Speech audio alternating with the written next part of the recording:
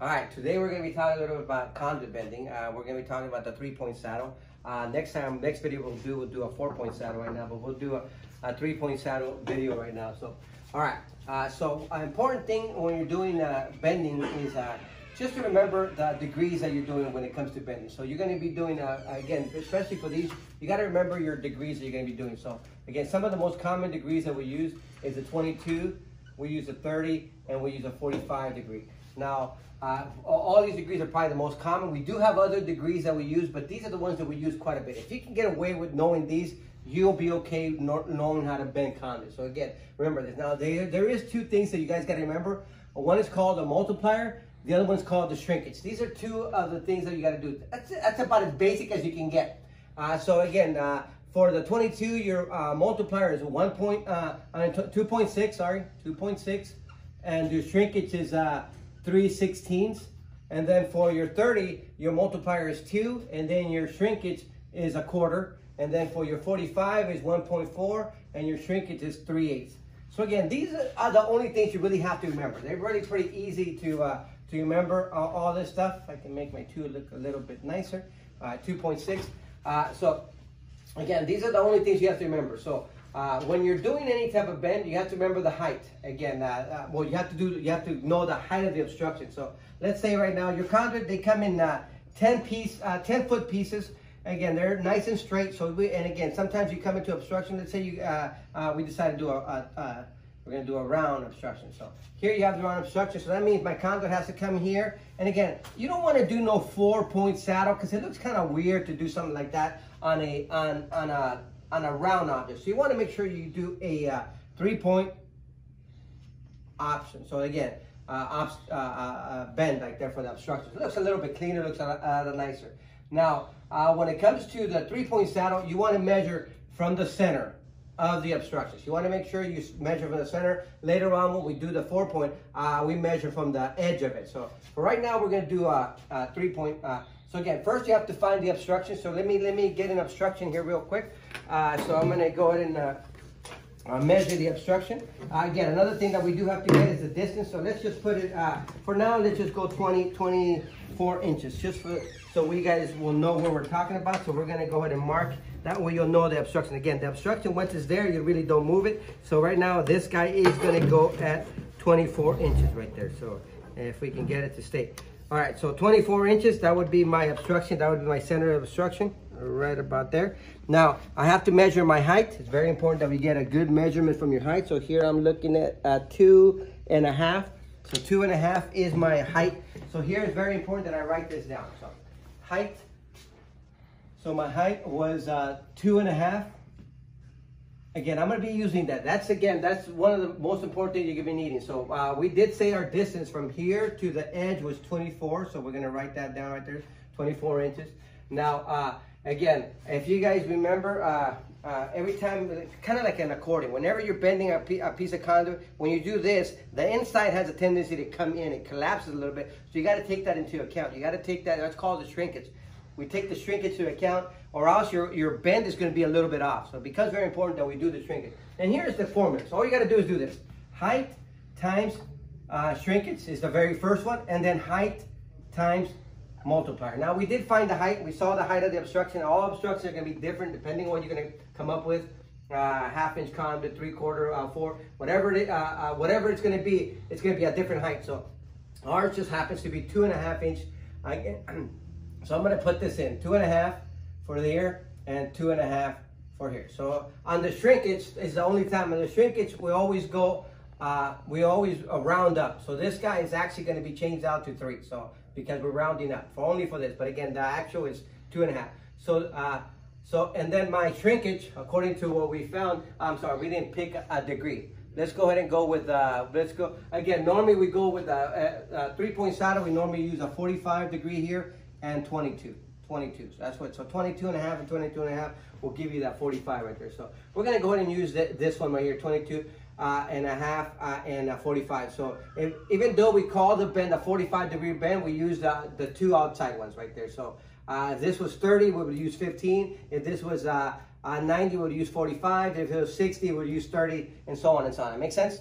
So we use these two that bring it back into this right here. So for 22, since we're using this one right here, it would be, my shrinkage would be 3/16. So 3 times, because remember we rounded up, 3 times 3/16 would be 9/16, right? So that is my what we're going to be using. So we're going to be adding 9/16 to 24. So now this length, before it was 24 here, now it's going to be 24 and 9/16. And now I can mark my conduit. I can go over here and actually mark my conduit at 24 and 9/16. So right there. Again, you have you can go your 16ths. It's 1, 2, 3, 4, 5, 6, 7, 8, 9. So 8, 9, 10, 11. So it goes 16 of them right there. The big ones. Again, the big one right there is your half, your full, then your half, then your quarters, your 3/8, and so your eighths and your 16ths. Sorry, that's what you're gonna be. That's how those divide right there. So, all right. So I already marked it here at 24 and 9/16. That is my first mark. So that is this mark right here. Now I gotta get my. So this would be considered mark A. Now I gotta get my mark B and I gotta get my mark C. They both go on each side. So how do we get that? All we gotta do is do the multiplier times height. So 2.5 times my multiplier for 22 is 2.6. So 2.6 times the multiplier. Anybody have that? Did you say you were going to round it up to 3? No, only for your shrinkage. Oh, only for your shrinkage. That's a good question though. But again, it would be only for your shrinkage. For this one, we would do exactly what it would be right here. So 2.5 times 2.6. What do we have? Anybody? 6.5. 6.5. Okay, thank you. 6.5 is what we would add. So now I would deduct from 24 and 9/16. I would deduct 6.5, so 6.5. So again, this would be what, 18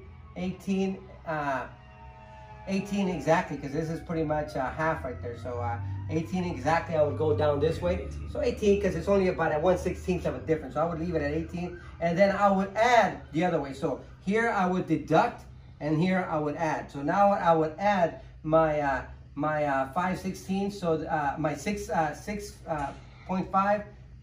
So that would be 31. So 31 would be my marks right there for this right there. So I'm going to come over here and actually do this right here. So that one was 18, and then this one was 31. Good idea is to always mark these, especially the other marks. Go all the way around, because you have a tendency to lose these, and then you're normally you would do these with pencils, makes it a lot better, but right now for instructional purpose, it makes it a lot clearer for people to see it. You don't want to leave stuff like this out in the field all marked up like this. It doesn't look very professional. So you want to make sure that you use pencils. It's easier to erase right here. We do have different benders. We do have the 1/2-inch bender. We have the 1/2-inch bender. We have a 3/4 bender. This one happens to be a broken shoe right here, so it's very important to make sure that we do not leave the benders like this, because they have a tendency to fall, and this what happens. They break like that. So you don't want to make sure that you protect them. If you are going to leave them, you leave them facing this way. That way, in case it falls, this guy is the one that hits right there. So it has a tendency to do that. That's one of the reasons why these guys break. And again, it's kind of really pretty close to impossible to make some really hard, especially difficult bends with this like that. So make sure that you protect your benders. Again, very important that you have make sure that you take good care of them, because again, you're going to use them quite a bit. So you have a 1/2-inch, 3/4, and a 1-inch EMT. So again, the 1/2-inch, 3/4, and 1-inch EMT. Now let me flip over these right here just to show you something. This one, the 1/2-inch, doesn't show anything else, but the 3/4. So this one doesn't show anything, but 3/4, you can bend a 1/2-inch rigid.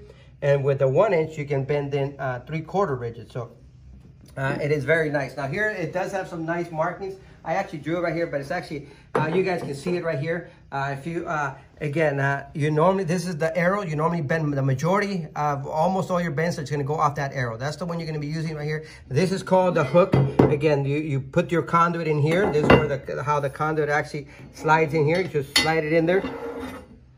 into your position. Again, for some reason, people have a hard time putting that conduit in there. So all you got to do is put it in there, slides in there, and you got it into position. So here again, the majority of times you're going to be doing most of your bends off that arrow right there.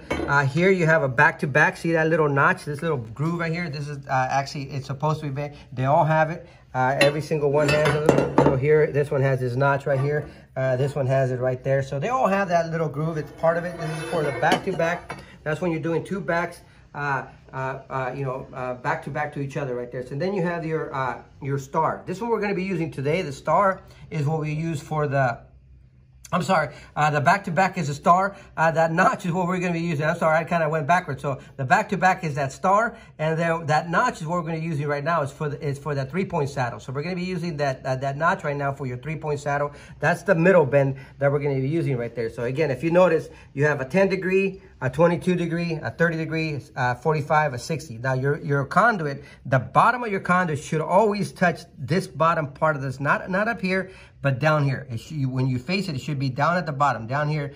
Again, not up here, not in the middle. It should be right at the bottom of all of these right here. That's where the bottom of your conduit should face right there. So right now we're gonna do some bend according to what we done right here. So when we're doing a 45, the first one doesn't really matter. Again, I can face it here.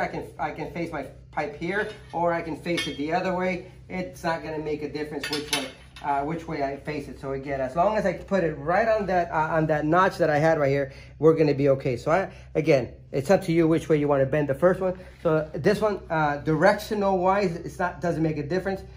So we're gonna make our first bend. Again, we are doing this one, the very first one is going to be a 45 according to what we had written up there. So my very first one, I'm going to go all the way down to the bottom of this.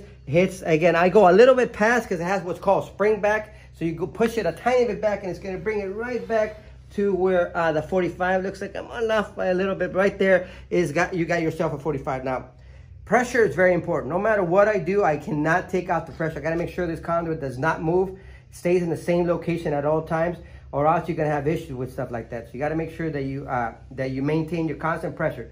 Now to do my next bend, all I gotta do is lift it up, push it in, just push it in and slide it all the way across and make sure that I flip it over. I gotta make sure I flip it. So my obstruction is right here. So now I have my bender facing my obstruction. That's for the next bend. So again, it was right here, you push it in. Now, if I were to bring it here and I try to do this one, that would be an issue because now my obstruction is here. That would become a very bad issue. And a lot of people have a lot of trouble with stuff like that. So again, this is where my bend was at. I just flip it, turn it, and I can go ahead and bend. Now, very important thing is, if you don't mind putting the setting right here, so you can see, again, you have to make sure right here that you got to make sure that this guy lines up exactly all the way across with the edge right there. This has to be nicely, go from the top right here, if you can see it, from right here all the way across, and it's got to be nicely lined up. And let me show you what a bad bend would be like that. See how that looks all twisted? See how you're able to see that? Again, you have to make sure that you line it up nice and neat to get everything all nice and straight right there when you're doing your bend. That becomes very, very important, or else you'll get what's called a dog leg. It's not even like that. Even when you do a lot of stuff like this, still you might get a dog leg. But again, it's easier to fix little dog legs than big dog legs. So here we go. Always important to check. Again, I'm keeping constant pressure to make sure this guy don't move. Because if I let go, see what happens. This guy moves. I got to make sure that I keep my constant pressure, bring it back into a nice position right there. And again, now the first one was 45. The next two, according to what we said, we were going to go 22. So 22 and 22 will bring me back to 45. So I'm going to go 22.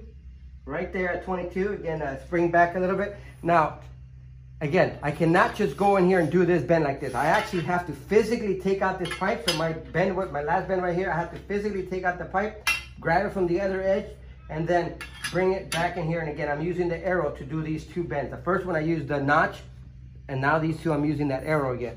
Again, I gotta make sure that my bend has a nicely lined up. It's very important that it keeps it nicely lined up. See how it's nice and neat? Again, you don't want to have this because you're going to have a nasty bend right there. So you got to make sure that you have a nice lined up bend right there. So here we go. I'm going to do my my next bend again at 22 again. Just go right back to my 22 right there. So now we're gonna try it out. It might be a little bit off. Again, sometimes you have to tweak things out. I mean, sometimes you've done things for a while, you have to tweak things out. But again, should give you the same distance. This is my edge. This is 24. So again, my beginning of my pipe should be right at that edge right there. And it should land right there. See the middle mark? Lands right in the middle. That's my middle mark that I marked right there. And again, it gives you a nice clean bend. Again, it might be a little raised over there, but those are simple little things that you can fix. That's how. So if I did not take the shrinkage into account, this would have moved my middle spot would be moved a little bit right there. And again, it will still work, but again, you want to make sure it looks nice and professional, nice and set where it's supposed to be.